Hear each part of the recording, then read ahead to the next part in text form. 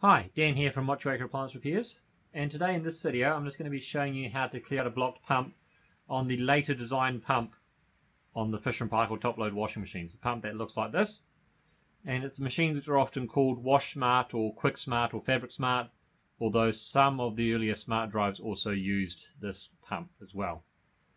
The first thing we want to do is unplug the power. Now you notice one difference of these machines from some of the other models is that they actually hold the high voltage DC for quite a while. So we're now safe. You don't want to just switch off. You don't know if the switch has been wired correctly or what's happening, so unplug it, then you're safe. Next thing we need to do is clear out all the water that's inside here. The best bet is to bail it out with a container or an ice cream container, something like that. If you do want to take the agitator out, there's a nut there that just undoes counterclockwise. Agitator lifts out, and then you'll find it a whole lot easier to get in there to bail the water out. Once you've got as much water out as you can with the machine upright, you need to lean it back to about a 45-degree angle, and then you'll be able to bail more water out. And the important thing about this is that the drain pump is at the front right hand corner. So by leaning it back, you're bringing that pump up. If you then bail all the water out you can inside, you'll be able to easily get the pump off without water coming out.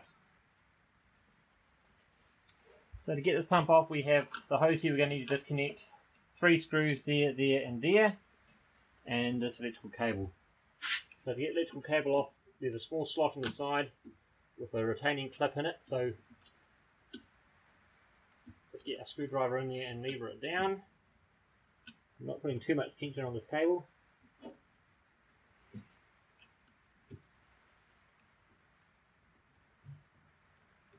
There we go, that's out of the way.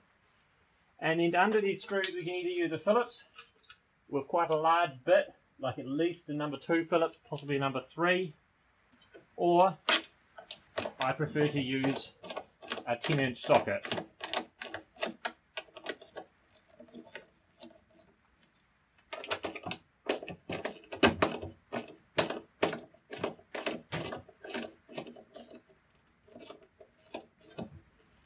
The 2 top screws we need to take right out. This bottom one, just in here,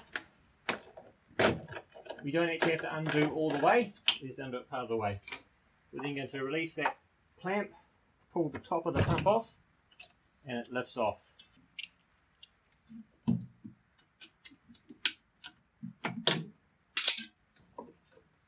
You notice this hose is just sitting in a harness little cradle there. Now I've got this pump off.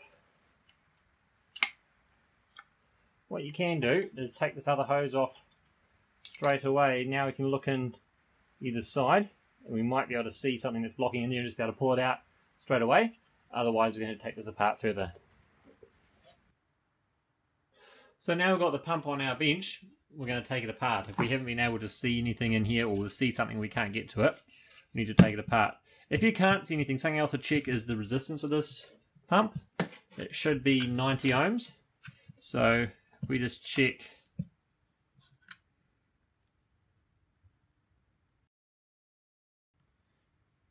and this one is about 91 ohms, so that's pretty much our target there. Usually if they're faulty, it'll be open circuit.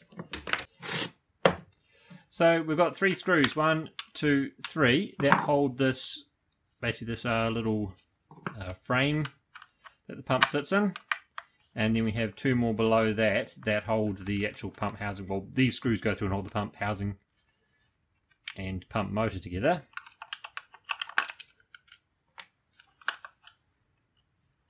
So to get to this screw, I'm coming in through this hole here.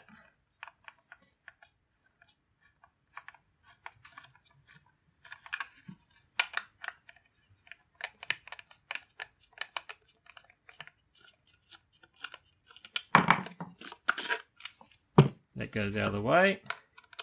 And then we have these 2 lower screws. Now something to note is these lower screws are shorter because they're only running through here and not through that frame as well. You got 2 screws that are shorter. The position of this drain pump housing is quite important because you also want that spigot coming out the same way, and that can sit on a few different places. So you can just remember the top hole goes through into the screw hole, which is right close to the outlet spigot. Otherwise, you can do what I've done here, just put a permanent marker on there, and that will mark it to show you which way when you put it back together.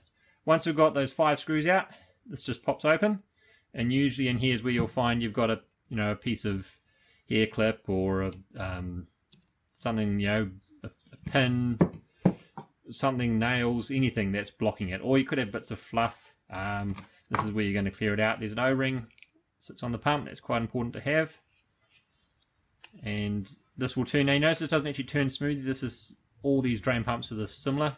Not the smart drive drain pumps, but all the washing machine drain pumps, they're often called a synchronous motor. The pump will turn almost 180 degrees, or 180 degrees without much obstruction, and then it kind of flicks over and goes in pulses like that, and that is entirely normal. If you have a lot of side-to-side play, this one hasn't got any, you have a lot of side-to-side play, then that's the pump motor wearing internally, and then you're going to need a new pump. So as I mentioned before, there's actually a little thermal fuse built into these pumps to help them if they're overheating. So that's in there. If you're not getting 91 ohms across there, it's usually, well, 90 ohms is, I think it's plus or minus 10%. Usually they're open circuit if they're failed, and not usually this, it's usually the actual pump windings that have failed open circuit. You can't get this as a spare part. The new pump's actually a slightly different layout. They still have the same plug and all fit in the same space, but the thermal fuse is kind of integrated into them differently than what this one is. So if we've got everything cleared out, now it's time to go back together. We need to line, see how that's got that little spigot there for the screw hole to go in, that goes in the topmost hole, or we can just line up those marks we put on it before. First we want to put the 2 short screws in the lowermost holes.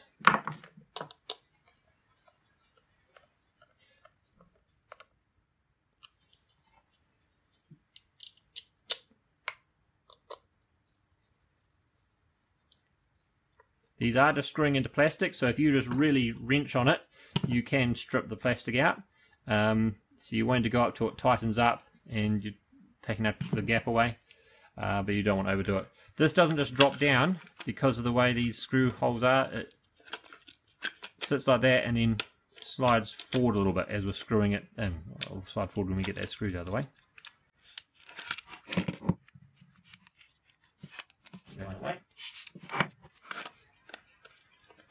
So it sits in like that and then it just goes forward there. And so we have the 3 longer screws that are going through the little frame cradle here, through the pump motor and into the pump housing.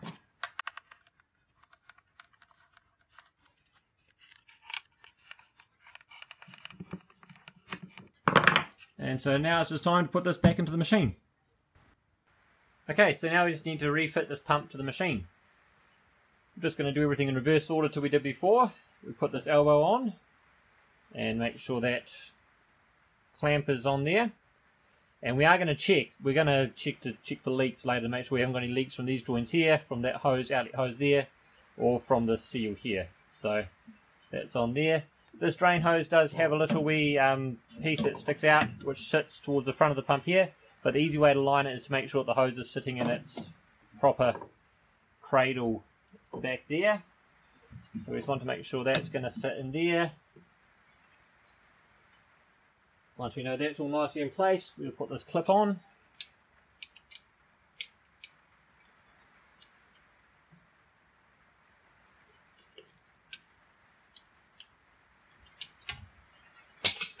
You could look up into that hose there if you had a blockage you couldn't find somewhere else.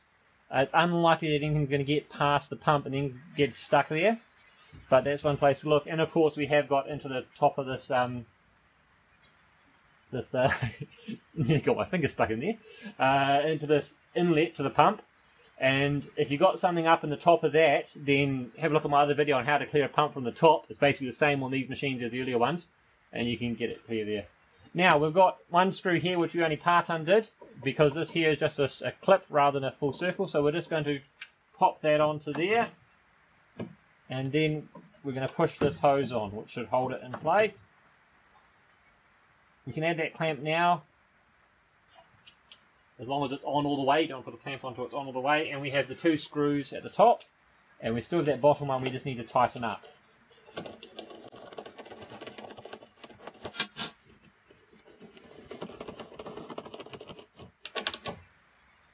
That's on there. We can move this clamp back out of the way now, so it looks a bit tidier.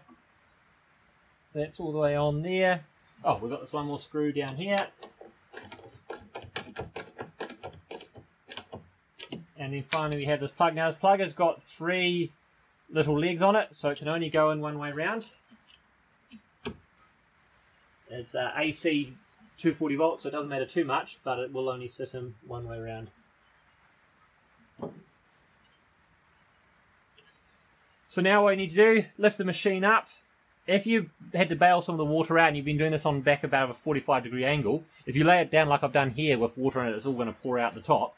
But if you had it on a 45-degree angle, you've been on the ground working up under it, when you lift the machine up, there will be a bit of water come into the pump. So you can then test it and tell straight away if it's actually moving the water. You also want to add a little bit of water so you've got a bit of pressure from the water there. And then we wanted to check there, here, to make sure there's no drips, any water running down. So it's actually good to dry the ground underneath the machine, or put a piece of cardboard down, something like that. Not necessarily a towel, but cardboard, the drips will actually sit on top of the cardboard, and it's basically like having a new dry floor. And then we're going to plug the machine back in, give it a test, make sure it's draining, check for leaks, and we'll be done.